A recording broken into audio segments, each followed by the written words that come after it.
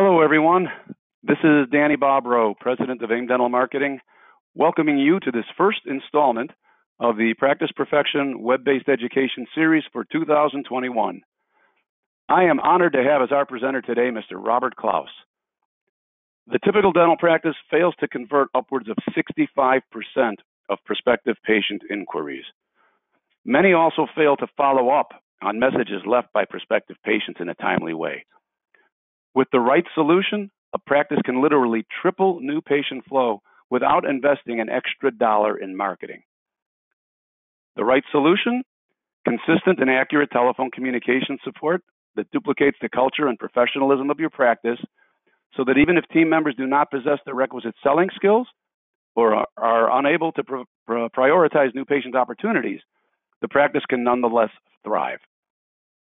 Today, Rob will provide an overview of the pros and cons of scheduling via phone call, online scheduler, web form, and live chat, as well as the secrets to making every new patient call a kept appointment. Before we get started, I remind you that Practice Perfection webcasts run for around 90 minutes. Attendance at this event entitles you to receive 1.5 hours of continuing education credit with the compliments of Rob and AIM Dental Marketing. Shortly following the webcast, you will be emailed a brief survey and quiz to complete to receive your CE, again, at no cost to you. And now, it is my distinct pleasure to welcome to the Practice Perfection stage, Mr. Robert Klaus. Take it away, Rob. All right. Thanks a lot, Danny. I really appreciate the opportunity that you've given us to partner with you, to be here and share some of the insights that I have. My team and I have been working for a little over 6 years with dental practices all across the U.S. and Canada to help them answer the phone more often and better and become more available to their patients, more available to their prospective patients. As you are very focused on marketing for dental practices, Danny, we wanted to cover a lot of the reasons why it just is really critical to have a great handle on converting new patients through the phone, through your website. So today we're going to be talking about the ways that you can help ensure that your marketing dollars get the very best return they possibly can. Marketing is about planting seeds, and if your team is not able to nurture those seeds when they spring to life, well, it's not very pretty, is it? There's some pretty obvious things I'm going to say about why you're already investing in marketing, why you're spending those dollars. But we'll cover them anyways just to frame the overall conversation here. Anybody that has experience with maintaining a mailing list of customer addresses can tell you that on average in the U.S., 10 to 15% of a list will change every single year. That means that 10 to 15% of your customers on average are moving.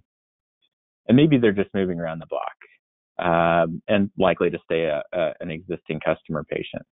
But even a move of 5 to 10 miles can be enough to upset the apple cart. So if a conservative 5 to 10% of your current patients are dropping off through no fault or reason related to you, you absolutely need to find ways to replace those in order to continue with healthy growth for your practice.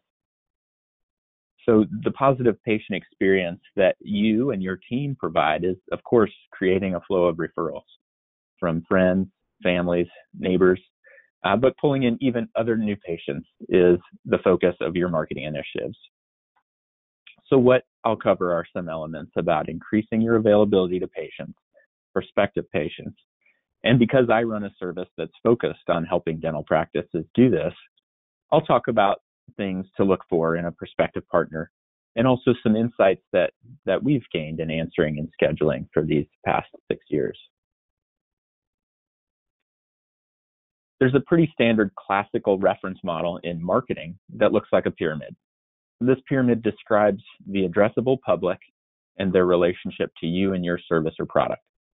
At the very base of this pyramid is the 30% of the public that is they have no interest in your company or your service at all. Above that is another 30% of the public that they might have an interest, but they don't currently have a need for what you offer. The next 30% actually do have a need, but for whatever reason, they're not acting on it. And I think in the dental industry, we're all very well aware of people who have needs, but are not acting on them. So above that is 7% of the public that need your services and would be open to engaging you, but they're just not in a mode of actually acting on that now. So the final 3% are those customers who know they need your service and they're now actively working to purchase, and in your case, to schedule an appointment. Your marketing efforts have all been in service of moving potential customers from lower in the pyramid to that topmost piece. Somebody who knows both about you and your practice with the knowledge that you can help them. Those marketing seeds that have been planted, of course, you have to do it consistently over time, do have an impact and help to make sure that prospective new patients are delivered to your doorstep. But clearly, it's not enough. You still have to get these prospects into your schedule and into the chair, right? A challenge that you encounter with marketing is that you don't know exactly when it will produce results. When will the new patient call or visit your website?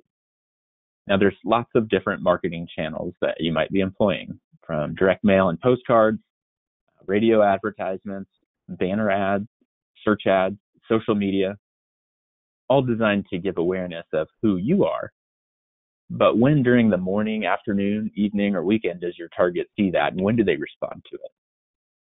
From our perspective, it's between 7 a.m. and 7 p.m., and even on Saturday, it's reasonable to expect that a consumer would respond to a marketing message and have the expectation that they can be served.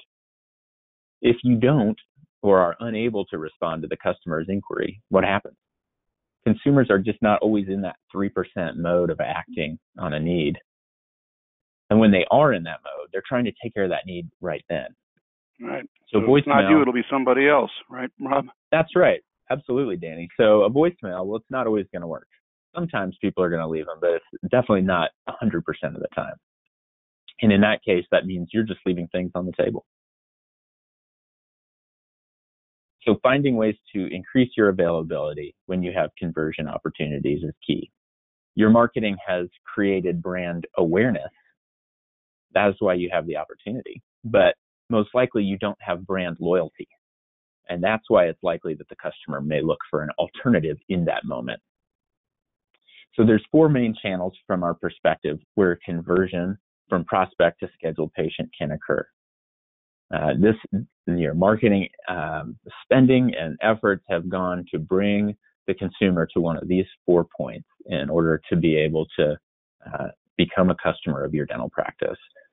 Phones, online scheduling, web forms, and live chat or text. If you spend any time at the front desk of a dental practice, you know this is true. New technology certainly plays a role, but significant volumes of current and new patient interactions still take place over the phone. And I would certainly encourage any practice to find ways to make themselves as available as possible. So having as many or all of these channels is key. Online scheduling has come a long way in the past few years, and the patient experience is improving.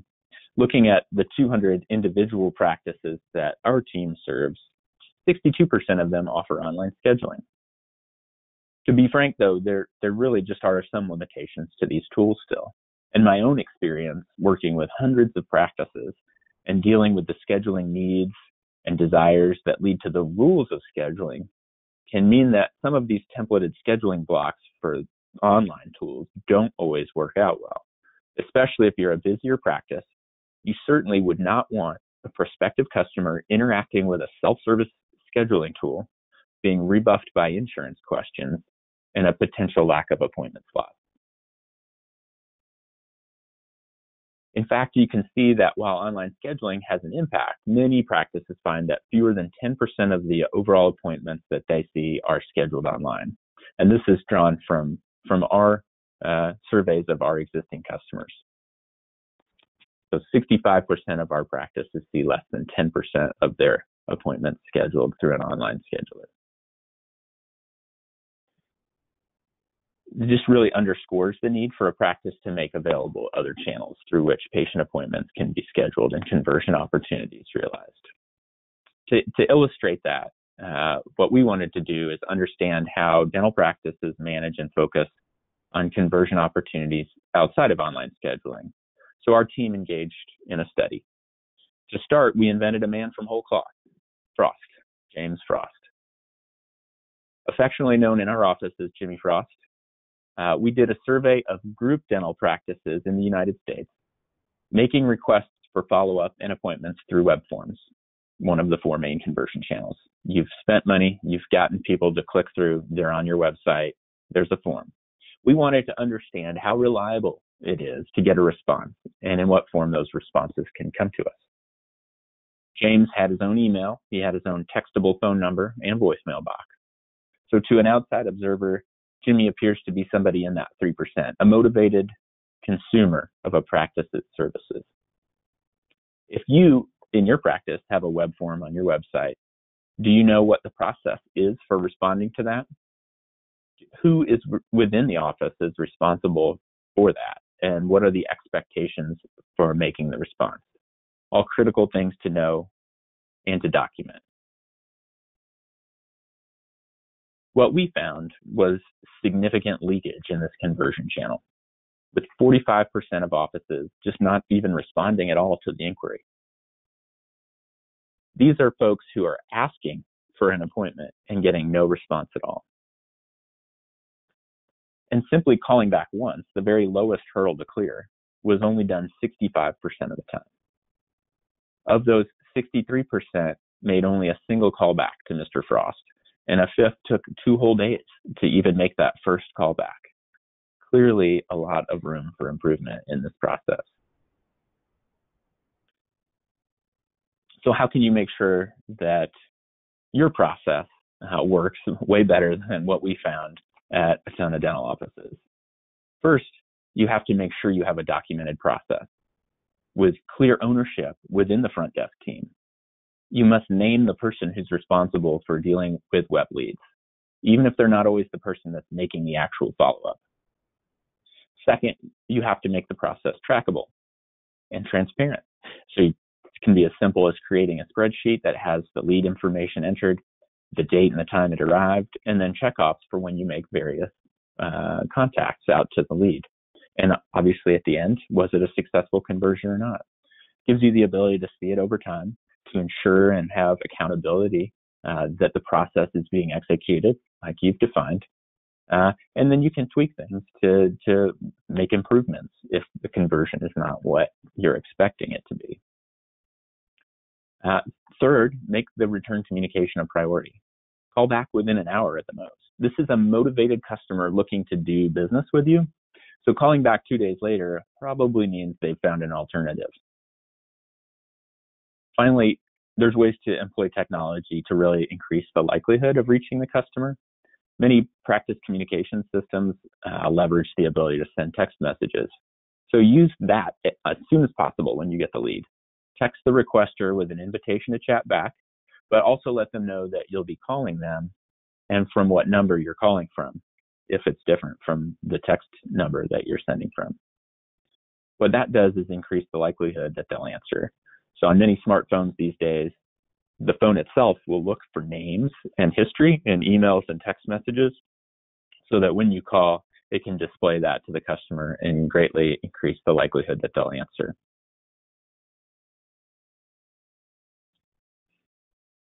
Some of those elements are definitely easier said than done. The real reason why some of those web form leads didn't get called back isn't because of nefarious office staff that are totally shirking their duties.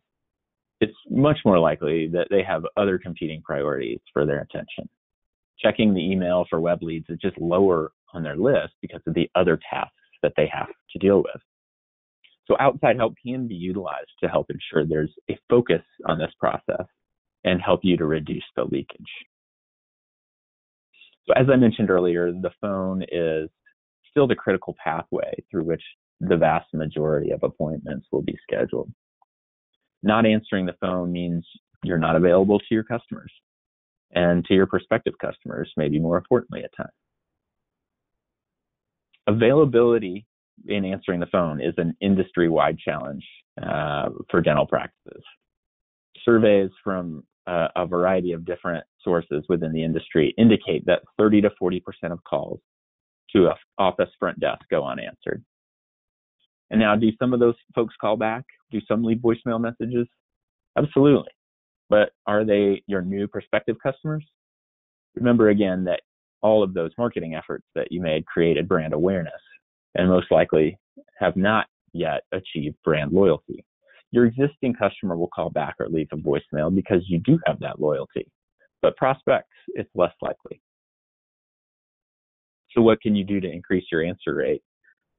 I think at the very start of it, the top is documenting and articulating and communicating your own desire to your team. That's the value that answering the phone is prioritized. Articulating to your team the value of answering and the impact it has on the long-term health of your practice. Knowing things like what the production value for a new patient is in the first 30 or 90 days, and being able to communicate why that matters to keeping the practice growing in a healthy way.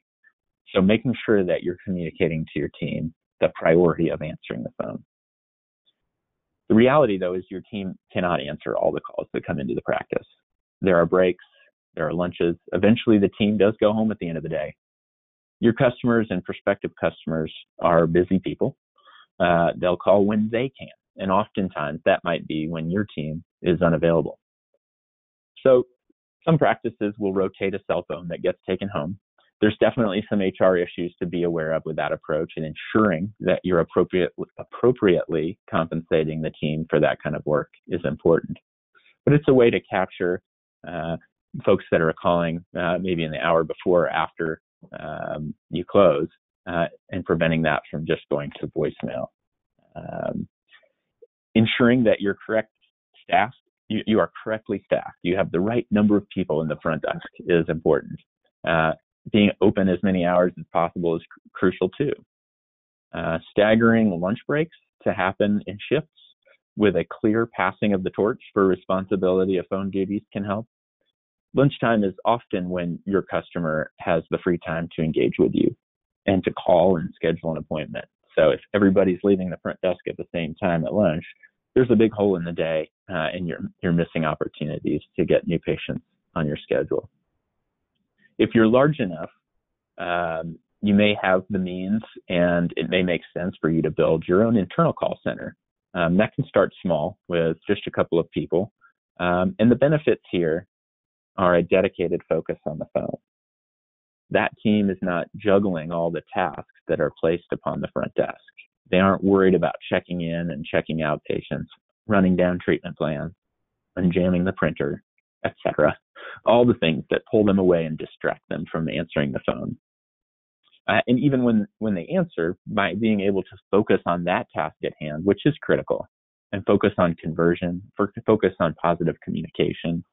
And there's other benefits that you can take too if you're building your own internal call center, in terms of there are patterns to when incoming phone calls have a higher volume and when there's less.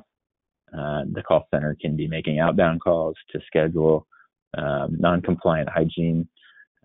They can be working to do insurance verification during those slower hours. But it is tough. Building your own call center entails configuring a pattern of work that's really quite different from what a typical dental practice looks like. You've got to hire, train, and supervise in a totally different way than you do for front office staff and certainly for clinical staff. One that's focused on call handling and scheduling. And some of that might be easier than training for a full bevy of front office tasks, but some of it's more challenging, especially the supervision and management. Auditing calls is something that has to happen on a recurring basis for this to work. So part of that is developing a rubric for different elements of the call. How is the greeting? How is the call structured? Did your staff person maintain control of the call? And being able to score people on that. And it needs to happen on a regular basis. So listening to calls and reviewing them with your staff, certainly no less than monthly. but preferably weekly. Finally, there's options to partner with an entity like my team. We specialize in answering calls on behalf of dental practices and working to schedule appointments for you. So how does working with a call center partner actually work? There's a number of elements. I'll step through a few ways to utilize the service. And this can be at your preference, depending on your specific practice's needs. So rollover calls ring at the practice front desk a set number of times. And if they're unanswered, or if your line is totally busy, then the call would roll to the call center. Most of our clients settle somewhere between 3 to 5 rings of the phone. So somewhere between 18 to 30 seconds from when the phone started ringing, essentially. And if the staff cannot answer, then it gets turned over to us. So with that model, question, Rob? Yeah, certainly, Danny. Just if I guess this would be at the client's end, but do you recommend that when after hours they just if their system can accommodate this, that they just have 0 rings when someone calls? Rather have it ring 3 to 5 times. Yeah. When you know they're not there. Yeah. Because that might just be the excuse that the spouse needs to tell his wife, I tried to call the dentist and it just but they didn't ringing. answer. Yeah. Yeah. Right. No, absolutely. You're right. And so, that is it. So there is a difference between the phone system configuration between phone rollover and after hours. And phone systems definitely have a variety of different options. Most of them can be programmed both ways. So with rollover, setting that up 3 to 5 rings, whatever it is, it really takes the guesswork out of the day for your team. Unexpected breaks, lunch, things just get really slammed at the front desk. They don't have to think about it. The calls are just going to roll over. But yeah, after hours, that's the other setting that can be often programmed in. So at 5 o'clock, calls will just immediately start ringing at the call center, so you don't have that 18 to 30 seconds that's going on. So good question. Thank you. A couple other patterns that can be utilized. So with the first two, generally the call center is handling the full range of calls that would come into your practice. So it's not just scheduling calls, handling things like appointment confirmation, requests for information. They need a fax of records somewhere, rescheduling type calls. Those all make up a significant portion of the calls that would be handled in that rollover type of capacity and after hours. So other options can involve just forwarding your marketing tracking numbers to the call center, and that will have the impact that a much higher percentage of calls that the call center receives will be scheduling related. It's important to recognize that not all calls will be. I guarantee you that even your staff sometimes Google your practice's name and then click the first result that comes up, which is typically paid search, and it's forwarded through a marketing tracking number. So not every call that comes through marketing lines is in fact a new patient, but it does really impact the percentage of them that would be. And for most of the customers that utilize our service, they are very focused on scheduling. And so being able to kind of whittle down the number of calls to be these valuable calls, this is one way to accomplish that. So, if somebody clicks on a Google ad, it's going to come straight to the call center. Another option would be to incorporate a phone tree on your phone system. Just asks real quick, very simple. If you'd like to schedule a new appointment or you're a new patient, press 1. For everything else, please stay on the line. Press 1. That would go off to the call center. Again, that's sending these scheduling related calls to a team that's totally focused on answering the phone, making sure that happens, and being super professional and friendly, and then converting a potential customer into a scheduled appointment.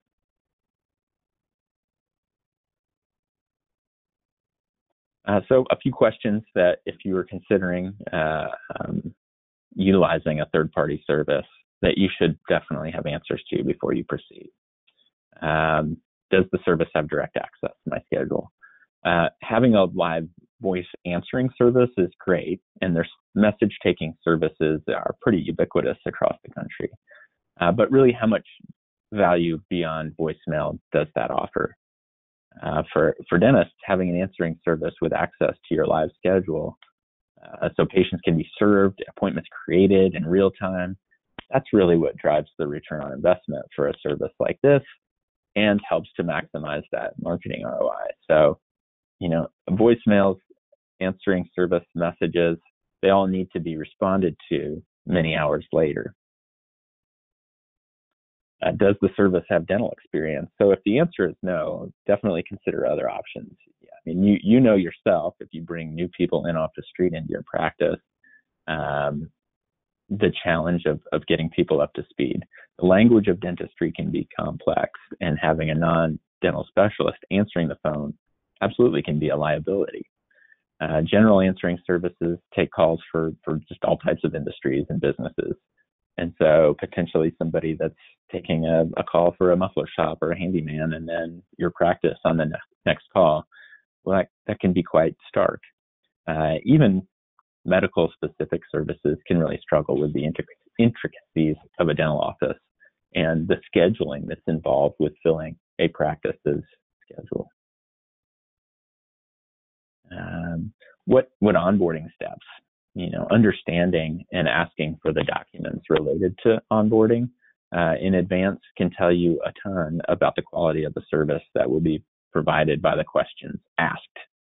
So key points to keep in mind when you're looking at that is, are there industry-specific verbiage that show a high-level understanding of what would be needed for a dental office? Are there questions being asked about insurance or in-office savings plans? Are the right questions being asked regarding different scheduling philosophies, such as provider time, block scheduling, rock, sand, water, double booking? And if these aren't being asked, then you need to ask yourself, why not? And, how is this team going to be able to serve the nuances of my practice? Are calls recorded? And how can myself or my team access those recordings? Trust is just critical. You're putting in a partner's hands a relationship with both your customers and your prospective customers. And so you have to have an assurance of what the patient experience is, that calls are being handled to the standard you expect, and that the company stands behind their service.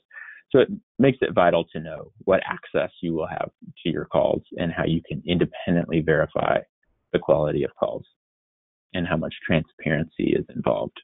So if a company is not providing that minimum level of access, ask yourself why, and would you be comfortable knowing your calls are being handled with no insider ability to verify within your office? What are the agreement terms? Are you locked into a long-term commitment? As with any agreement, you want to know what commitment is required of the office, and if you have flexibility if the service does not work as expected. While commitment isn't automatically a disqualifying feature, many answering services feature no long-term agreements and clear pricing. So if the pricing isn't clear, seems like there's hidden fees, or the term is for a year or more, there might be a better fit available. Knowing the hours that calls will be answered obviously impacts your decision. It's a question you want to make sure you know up front. Some services are 24/7, while others use a more strategic approach to different hours to accomplish the stated goals. For example, my team, we answer from 7 a.m. until 10 p.m. Eastern time, Monday through Friday, and 8 a.m. until 8 p.m. Eastern on Saturday. And that's by design. I go back to what I said at the very beginning, the expectation that a consumer has between 7 a and 7 p. They're on their way into work. They got home and opened the mail. They're on their lunch break. Those are the times when we see scheduling activity most likely to take place. So that's where we look to serve those hours across the continent. Is the service HIPAA compliant? Seems pretty basic, but definitely a must-have. Any company that you are looking to partner with should include a business associate agreement as a standard part of their agreement, and willing to share detailed HIPAA-related compliance, things like data security plans as requested. So, don't hesitate to ask those kind of questions. And if you don't get solid answers, you should definitely you should definitely ask more questions. In addition, you need to know and understand how the company plans to communicate messages back and forth with your office team. So in general, email on its own is not HIPAA compliant without kind of deeper technical integration with your office. So be really wary of claims to the contrary. In general, a secure messaging portal is the best communication medium for any healthcare organization. Knowing where the service is, so and how they're managed, very, very important to understand. Is this an onshore, or is it offshore? Are the folks who are taking calls at home, are they in an office setting? If they're remote, what steps are taken to ensure that HIPAA compliance? Are they in an environment that's free of distraction and quiet and background noise, all that kind of stuff? So definitely questions to ask. Did you have? So Rob, you haven't the pandemic, has that thrown some wrinkles into the your ability to maintain quality and eliminate distraction? I think there's been moments of time where it has done that. Back in March, we went from 100% everybody's in an office in Jeffersonville, Indiana, to everybody being at home, in order to keep answering the phone and keep our business open, and also to help our practice customers, as everybody was whipsawed around. First we're closing, then we're reopening, but no, wait, 2 weeks later we got to stay closed for another couple of weeks. How many people are getting scheduled and rescheduled? We played a role in all of that, and I think sure. To your point about distraction, I'm sure that first couple of weeks, absolutely. But what we found was our ability to really monitor our callers and listen to calls, provide them with tools, provide them with expectations. It has worked out really well. So we currently have a mix of both in-office staff and folks that are at home, and we continually monitor and look for those kinds of things. And certainly we have the infrastructure with our technology and computer equipment for encryption and security along those lines.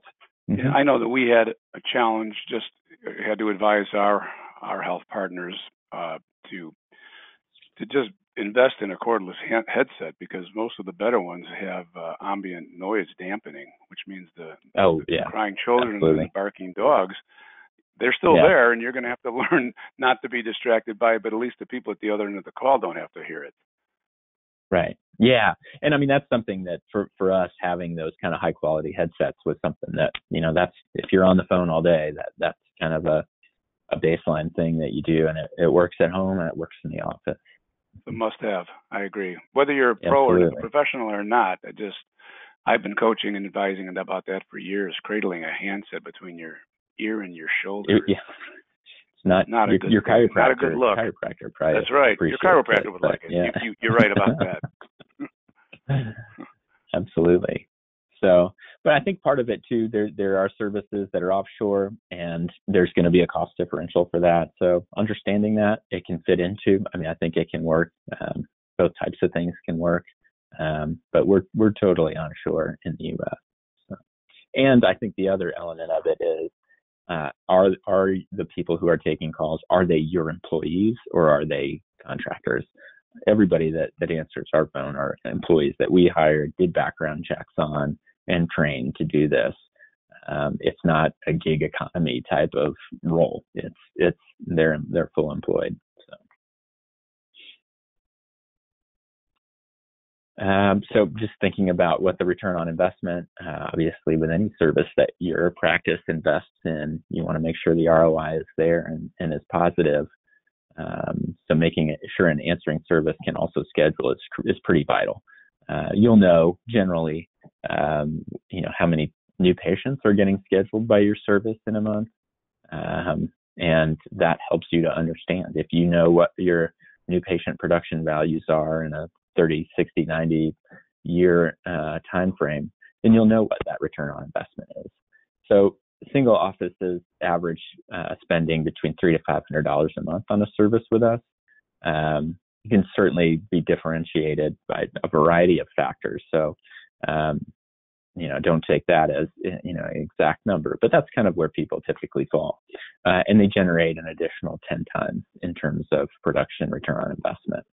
So that scheduling service can be a revenue generator. And you get the added benefit, not only of scheduling new patients, but you're serving your existing patients better in real time. So a few insights that we have with practices, part of our onboarding process is asking a lot of questions. And we really try to understand what it is they're looking for in terms of a call center partner. So what do our customers say about why they're using a scheduling service? And the top reasons are really the big deal, adding new patients that you would otherwise miss out on, but also really depending on how you configure that service, going back to, are you doing rollover, are you doing after hours, are you forwarding just marketing numbers? That can affect the mix, but we can schedule existing patients as well, and that keeps your schedule more full as well. And I think thinking about current patients and, what happens if you don't answer the phone when they call, and they do leave voicemails. So do you know, as a practice manager, how many voicemails that your team deals with on a weekly basis? How much time goes into calling people back from voicemails? And the reality is, how often does your office's callback result in a voicemail to the patient, creating a pretty vicious cycle, phone tag, and really a lot of wasted time when at the point of time when the patient called, it could have been resolved. They could be on the schedule.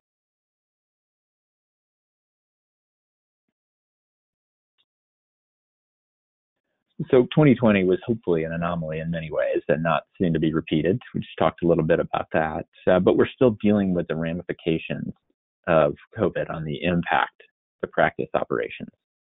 What we see when we're talking to practice is a clear desire to have fewer people physically in the confined space of the practice office.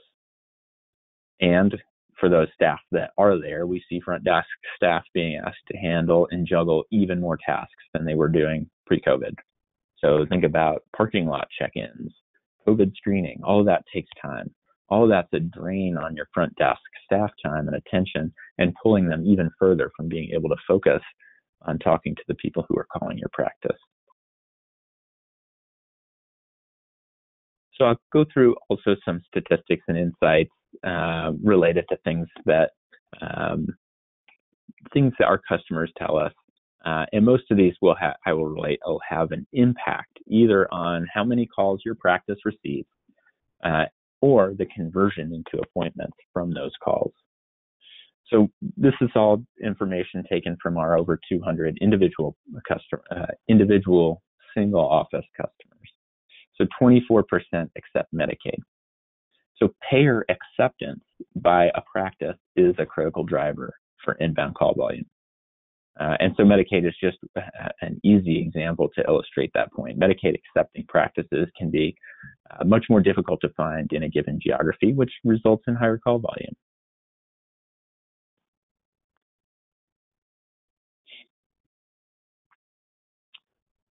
60% of our practices offer a new patient special. And this is just another way to help drive further conversions when you've got somebody on the phone offering a special. 72% of our clients offer in-office savings plans. Also a critical tool that can help convert a prospective customer that may not have the PPO plan that you do accept. And it gives the team on the phone, whoever they might be, a chance to secure a potential fee-for-service patient via the savings plan. And that needs to be a part of your scripting.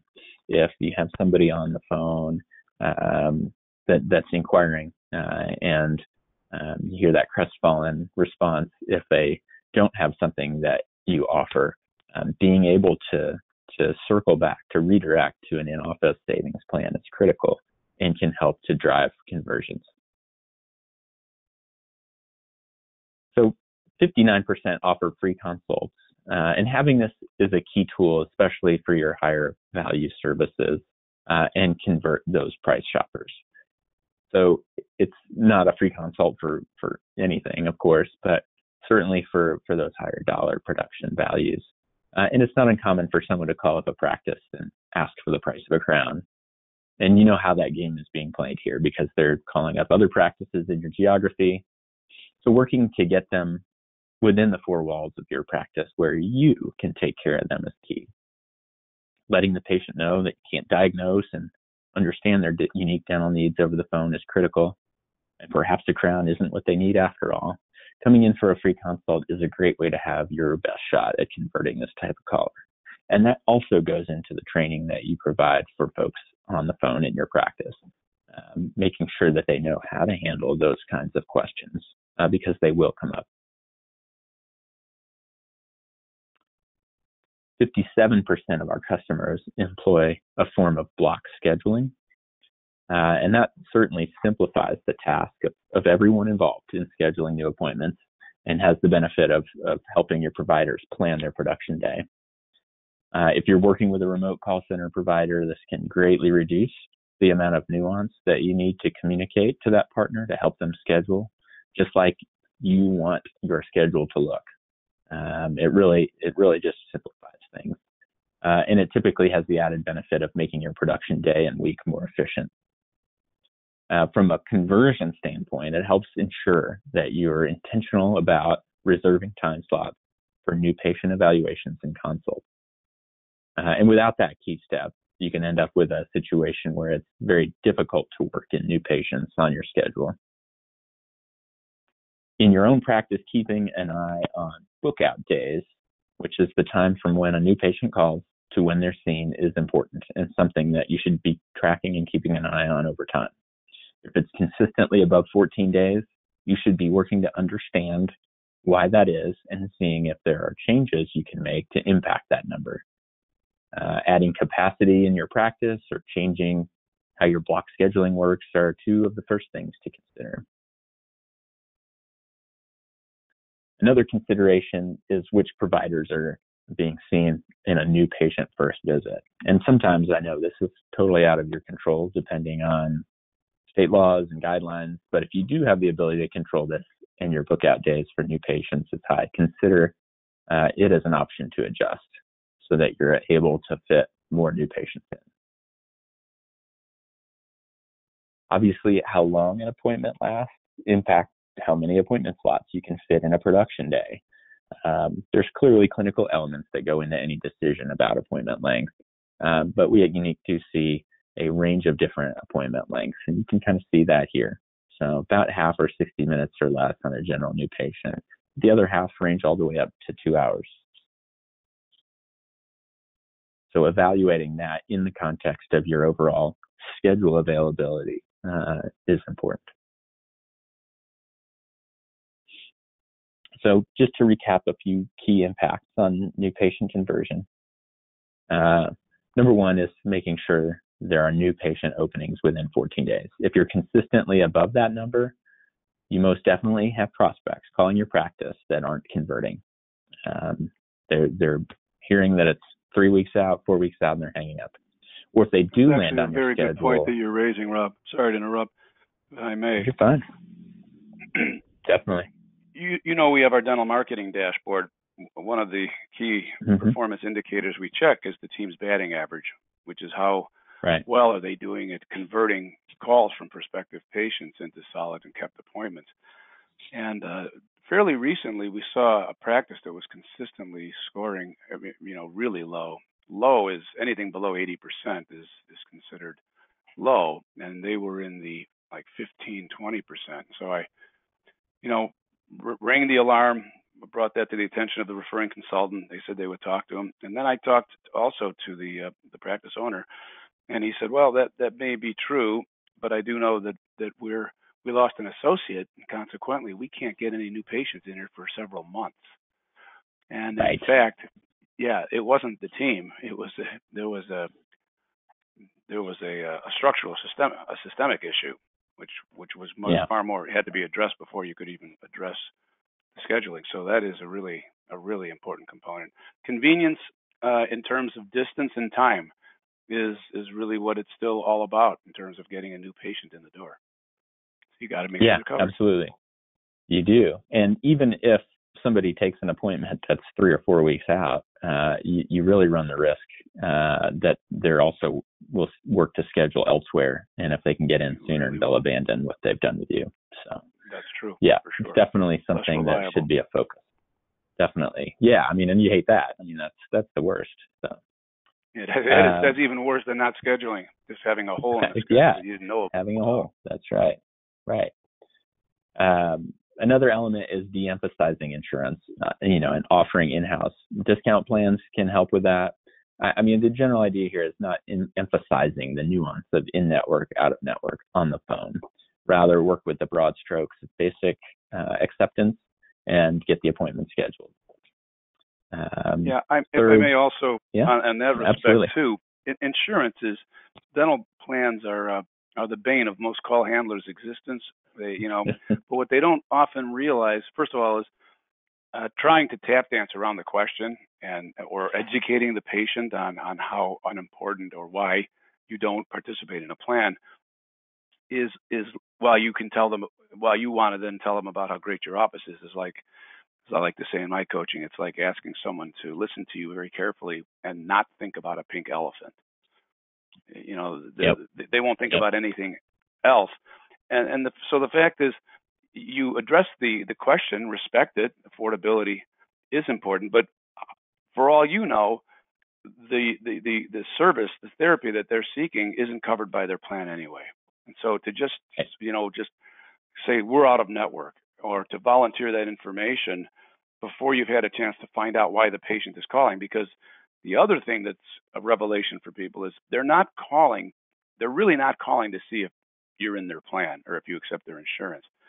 They've got better things to do with their life than randomly say, I wonder if this dentist accepts my insurance.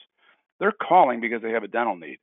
And if you can address respectfully and the insurance question, end quote, and then just temporarily and respectfully move it out of the way so you can find out how you can help the caller, then you may well find that in the final analysis, whether you're in their plan or not isn't even relevant to their need.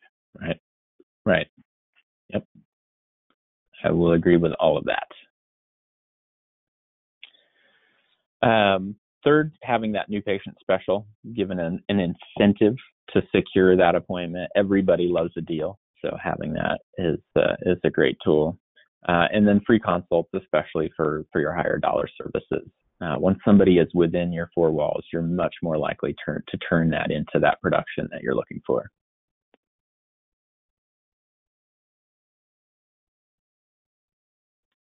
So for our service, just a very brief kind of overview of what we can do. As I mentioned, we have 200 individual practices that we provide services for across the U.S. and Canada, and then a further 200 plus locations for group dentistry that we answer phones for and schedule on behalf of. And that's inbound call support, both rollover, after hours, marketing numbers. We also have outbound calling capabilities, working to reactivate, obviously, hygiene, schedule unscheduled treatment, that kind of thing, hosted live web chat, and those web appointment requests. So when things come in via that, it's handled in a structured way that's well documented, totally repeatable, and can be reported on back to you. Our core principles, definitely patient service.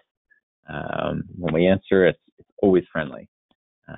We're always here to really try to take care of people in a spirit of hospitality. And that goes not only for patients, but for your staff and team as well. So whenever there's an issue, there's an answer. There's somebody to talk to on my team. There's a way to communicate to us if there's a change that needs to happen. Scheduling focus. Absolutely. We know that that's where the value in the service comes from, is making sure that we get people onto the appointment books and into chairs within your practice. And then radical transparency. All of the calls that we take are recorded. If we take a web chat, the transcript, all available to you or your staff in a secure web portal 24 hours a day. every interaction that we handle, we categorize into whether it's a new patient, a current patient, or other being like a vendor or something like that. And then we further categorize the call outcome. Did we schedule? Did the patient decline? Why did they decline? Did they decline because of insurance, because of schedule availability? Were we not able to schedule because we needed guidance from the office? And that can allow us to tweak the service, make sure that we have all of the information at our fingertips. And so but it's all available to you, so it's not hidden. And so it's that transparency that builds trust. Having a detailed onboarding experience. So, this is just something that we've built over 5-6 years now of working with hundreds of dental practices, understanding the nuances of their scheduling. That experience can allow for a very straightforward process to get your practice on board, and knowing the questions to ask is often very important. Every practice is a little bit different. Every team has some nuances, and chances are we've come across it, so we know the questions to ask. Being dental specific, so I've got 65 employees that do this, and that's all they do. It is dental only, and so what that means is that's all the training is. It's related to dental. That's what all the quality assurance is centers around. Are we being accurate? Are we being technically correct? Are we working to convert as we should? And the training in software is in practice management systems. So you don't have to worry about training somebody how to use Open Dental or Dentrix or CareStack, whatever it happens to be. Finally, by working with hundreds of practices, we've built our own tools to make sure that we have that information for our team, our employees, when they need at the right spot. So we've built our own software we call Playbook. It guides our teams through interactions. It loads up on their screen automatically when a call comes in, and helps to make sure that they're scheduling accurately. That's just a real benefit for using Unique. We also provide detailed reporting. You can see an example of this here. As I mentioned earlier, we categorize the different kinds of calls we get. We categorize the outcome of every call, so we can see what the cost is for our service. We can see how many patients were scheduled and what the resulting production values are. We can show you when you're getting calls. Are they new patients? Are they current patients? We break down the reasons, like I said, if it's not a scheduling related call, what is it? How are we helping patients?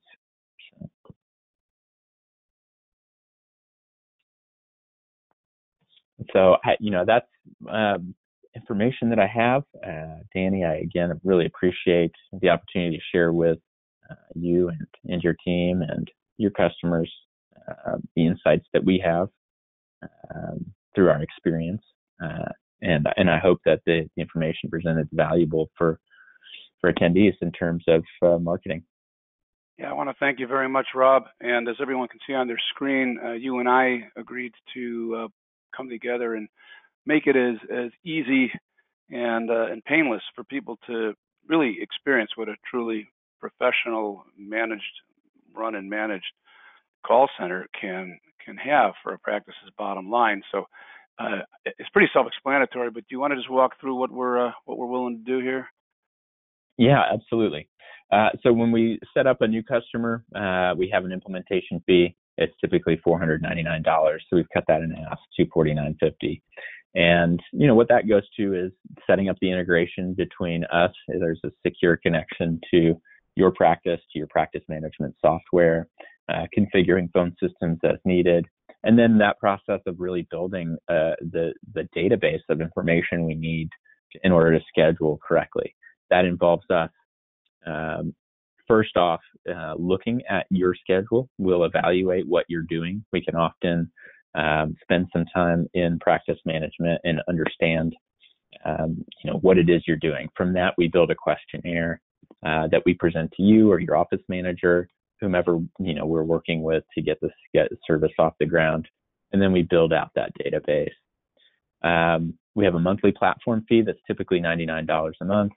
We're offering that for $79, and then the usage is the amount of time that we spend engaged on your behalf through an engagement. So normally that's $1.15 a minute. We're offering that for 99 cents a minute.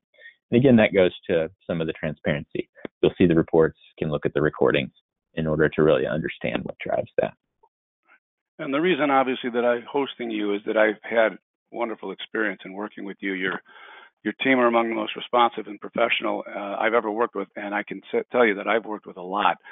In fact, in my telephone skills coaching, I've gotten away. There's a couple of slides where I say, well, if you have an answering service, check it often, call it, see if they're practicing your protocol. Because we had found, until we came upon you, really, that most services, if they began doing a good job, they eventually lost the quality. And I don't know if that's because they reached their own level of incompetence by taking on too many clients or whatever.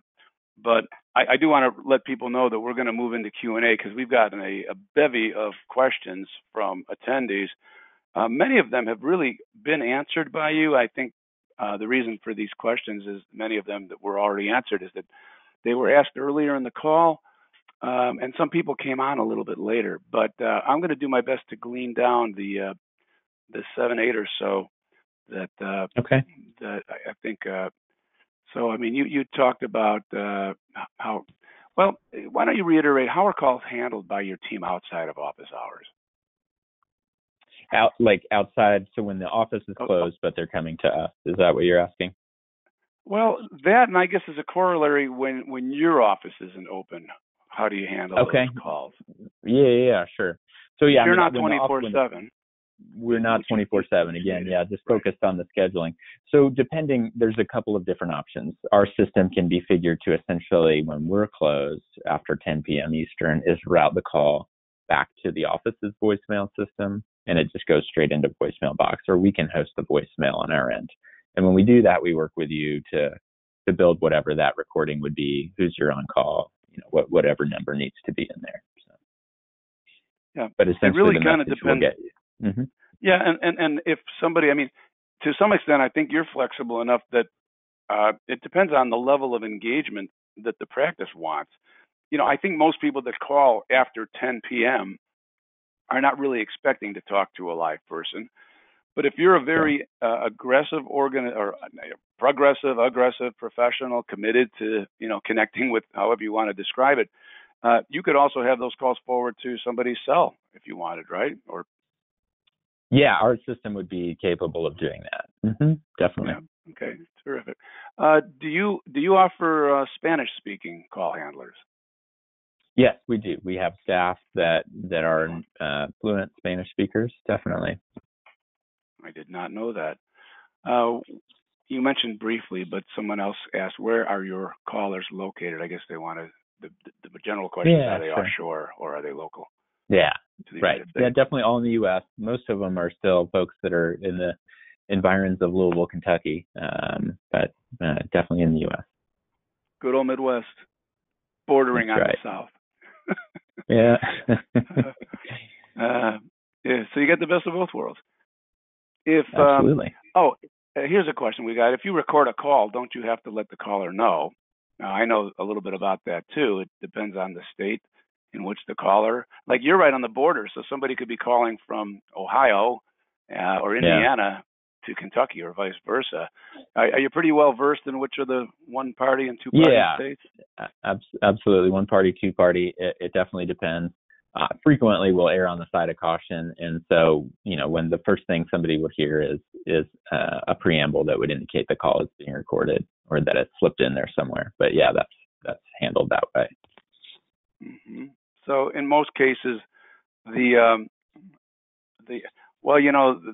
case of the Georgia call that the president made, that question was Georgia asked. Call.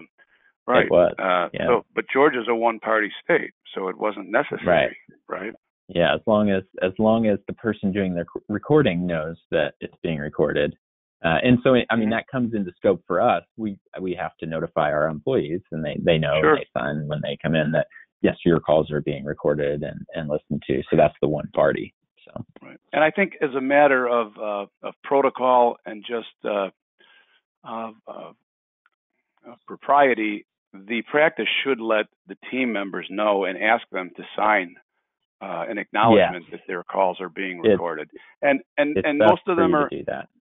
It's best to do it, and it's interesting. You'll often meet with resistance, and that's something that I've learned to deal with, and it's understandable. People don't want Big Brother interfering any more than he already is, which is a lot.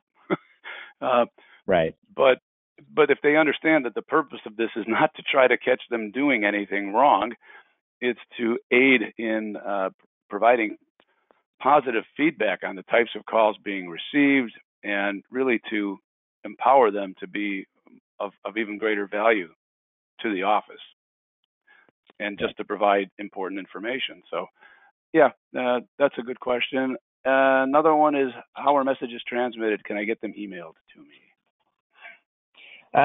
Yeah, so a couple things there with that. The standard way is through our secure messaging portal. So when our staff are done with an interaction, if a message needs to go to the office, and we can configure that differently for different kinds of calls. So I have some customers that want a message for anytime something new is scheduled, so that their staff can see it and they can know about it. Some don't want to know that. They only want to, there's certain reasons why they want messages. So that can be configured on a practice by practice basis. Our team, part of their software, kind of collects the information necessary for the message, and then it gets stored and saved in our secure messaging portal. So your staff would have a login for that. It's got the recordings that we've talked about and an interface for that. But it also has kind of an email box functionality as well. We can set it up so that it notifies the team via an email, but it typically will not actually have the message in there for that HIPAA compliance reason. So we don't just put, the details of the message in an email that goes to your staff, but an email or potentially a text message would go saying, hey, you have a message, and here's, essentially the subject of the message, and then a link that takes them directly into the portal for that message. They can see the message. They can listen to the call right there, just a click. If there's any ambiguity, they want to understand what happened better. And that also has the benefit of keeping track of which messages have been handled essentially by the office. So, when you have a remote team or a team that's not sitting right there next to you, that becomes important to make sure that everything gets taken care of. So our messaging portal will show which user within the practice essentially handled that message. There are situations where we can do a deeper technical integration with a customer so that email can be utilized for the contents of the message. But that does have a number of prerequisites, and is designed to maintain that encryption if we're kind of on the same network, essentially. Right. Now, if they're a prospective patient, I know I'm out of my depth. I'm not an attorney, and I know you're not, but is that considered protected health information before they become a patient? I'm not. We're on the record here, Danny. I don't think I'm getting into that. That's above my pay grade. Yeah, definitely pay the attorneys for that. But it's above my pay grade. But I don't think so. Yeah. Actually, there is a conversation about it, and my attorney says err on the side of caution. So that's where we are with it. You are going to be handling calls from patients, so you will need to be. You'll need to consider the worst case scenario. So, okay. Right. Yeah. What is the process to get your team trained on answering calls specifically to the way our office would like you to? Right. Yeah, for sure. So it starts with access to practice management. So we're going to set up a secure connection to your practice. We have a tool that can help do that. It's usually very straightforward. You're going to create a login into your practice management for our team. I have a staff of implementation specialists. This is what they do. So they're going to take a look at your schedule. They're going to understand a lot of how things work out of the gate just by looking at a few weeks worth of scheduling, both in the past and in the upcoming weeks. They're going to document all that. They have their own questionnaires that they fill out to understand things. And then there's a conversation between these implementation team leaders on my end and practice owner, office manager, scheduling coordinator, whomever it is that has its responsibility to get us up and running. We're going to have that a questionnaire that we develop for them, and it's a conversation. And then the next step of it is, just like when you hire a new person, you're going to train them, and then they're going to do things that are just slightly different from the way you really want it done, right? And to overcome that, there's just a process where you give feedback, and that's how the world works. And so part of that is our portal. You log in, and there's a call that was handled in a way you didn't want. There's a spot there for you to listen to the call and then also provide feedback. That feedback goes directly to the leadership on my team. They can see that. They can see the context of the call. They can see, what happened. They can also look at the guidance system we have, that playbook system, and try to understand, is this a situation where we simply need to adjust the guidance? Did we just not know that we should be doing that? Is that a piece of nuance that we didn't capture? And that, that just sometimes has to happen. But the thoroughness of our implementation is really, really the critical thing. The other thing that's happening is that we're going to work to understand exactly how the practice wants to utilize us in order to configure the phone system. So. All right, thank you. Here's a question: how quickly are calls answered? I guess again, part of that depends on how many rings.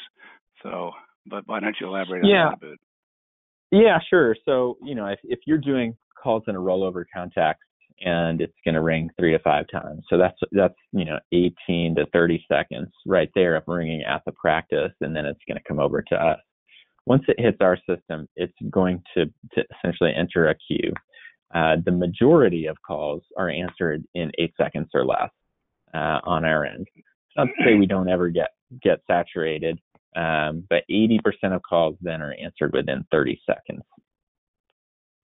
Well, that's very good. And these are and these are statistics that you have access to as a customer, so you can understand that.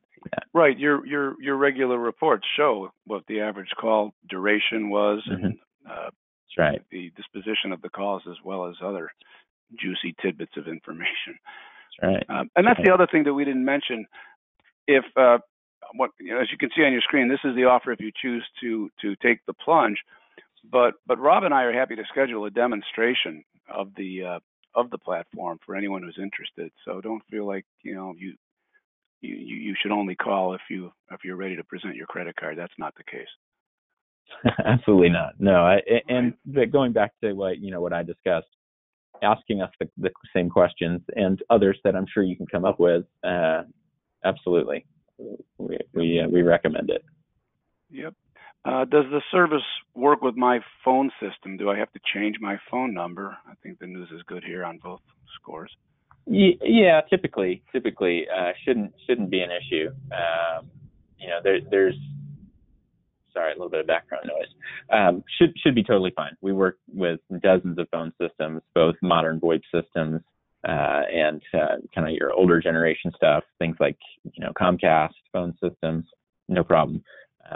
We can work with you to configure them, and your phone number almost certainly doesn't need to change. What we do is provide you with what we would call a delivery number, and that's what you're going to plug into your phone system to forward calls to in whatever context you want. Then when our system on this side of the equation sees a phone call coming in on that line, it automatically associates it with your practice's record and routes it to the right team on my end. All right. I guess I should explain a little bit about how we typically work. That is AIM Dental Marketing and Unique Dental Scheduling. When we set up a practice growth plan, we have a number of different sources of new patient leads that are generated in the form of a phone call and sometimes web forms as well. And we route those calls directly to your people. In addition to that, we do have health partners who choose to have calls roll over to you if they are not answered within 3 usually 3 rings, but sometimes 5, the calls will roll over to you, or after their hours, will roll to you also. So flexibility is a watchword here. We can structure and configure a program to match the precise needs of the practice, and we can also change them if the feedback is that maybe we need to make some adjustments. And that's the other nice thing about your service, is that it's very data driven. The market sort of speaks, and after a certain amount of time, we have the information and feedback we need to optimize the service, and then we come back and make those recommendations to our health partners so that we can do that. So, absolutely. Yeah. I mean, I don't think we've had a situation yet when a phone system wasn't compatible, and I didn't see any reason we had to change a phone number, just have to forward it to you, like you said. And a couple more, we got time for a couple more questions. How does the service integrate with my practice software? How do you do that? Yeah, sure. Yeah, at this point, so that's that secure connection back to the practice, and we have network specialists that will either work with you, or if you have an IT provider, we'll work directly with them. And what we're going to do is connect into a lesser used or an unused computer within the office that has the practice management software installed on it. That's if it's a non-cloud-based practice management system. So cloud-based, there's a number of different ways, but essentially we're connecting just as staff would in your office. We do have some practice systems where we have some tools that when a call comes in, we can, based on the caller ID, pull a patient record, and we actually extract some of the information in real time to put in our callers' dashboard so that they can kind of speed things up. It'll have the patient's name, maybe when their last appointment was, when their next appointment is, things like that. So we do that with Dentrix Enterprise and Open Dental. We've yet to stump you, so so far so good. And finally, can your team use our office's scripting? Do your specialists work with phone scripting specific to our office? Yeah, we definitely. I'll say a couple things about scripting, and we really try not to be super rigid in our guidance to our staff.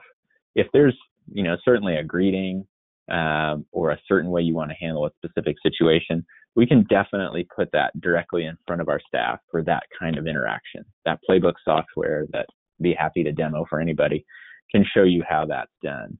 And so we absolutely will take that. What we do want to avoid is people sounding like robots and sounding like they're reading something all the time.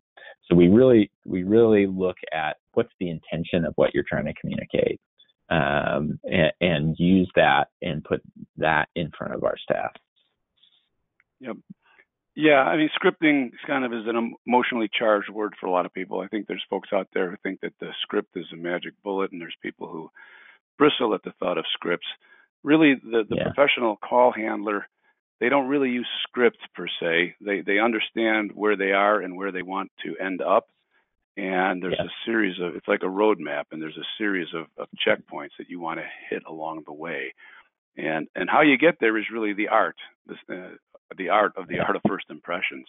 And I know your team are, you coach on that. So I've definitely got my unwavering confidence. Well, I want to thank you again for a really great presentation, really information-packed in a relatively short period of time. I know the audience was engaged because I didn't see anybody drop off the call. That's always a good sign. So yeah, absolutely. Yep. Thank you again. Well, Danny, thank you. I really appreciate it, and we enjoy working with you. The pleasure is mine. Thank you. And now, everybody, just a reminder, you will soon receive an email with instructions on how to receive your CE credit. Now I'd like to invite you to mark your calendars for Thursday, February 18th at 6 p.m. Central Time, when our next Practice Perfection special guest will be Todd Sexton, MBA, who will deliver a presentation entitled Your Roadmap to Protect Your Patient's Privacy. Master the simple but effective steps to avoid a cyber attack and remain virus-free. That's the other virus. Until then, this is Danny Bobrow thanking you for your ongoing commitment to practice perfection. And once again, Rob, thank you very much for a wonderful and enjoyable evening. You're welcome. Thank you. Bye, everybody.